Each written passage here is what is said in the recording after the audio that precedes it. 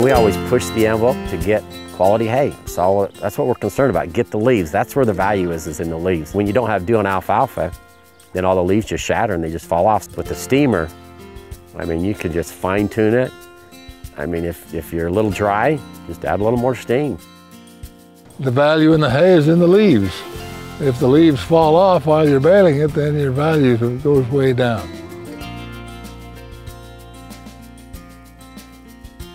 The dairyman wanted to buy my hay because the leaves were on the stem.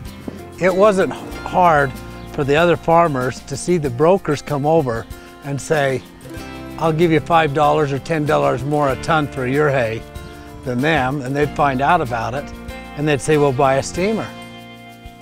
The more leaves you can keep in the hay, then the better the quality of hay will be, better nutritional value it'll have. It softened the hay instead of making it crispy, and it kept all the leaves on. It was taking bad hay and turning it into a higher quality hay. I had one buyer come in and talking to us, and he says, well, I'll offer you $5 more than I offered your neighbor because it is steamed hay and because of the consistency. Anybody that's baled hay and says they haven't put up hay too dry hasn't baled enough hay.